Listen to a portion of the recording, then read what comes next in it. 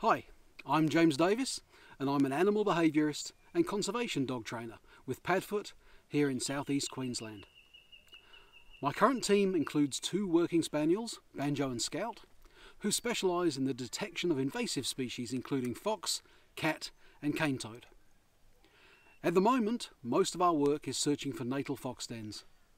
European red foxes are a major predator of over 76 threatened species here in Australia. By locating natal dens, our dogs help us manage red fox populations effectively, efficiently and humanely.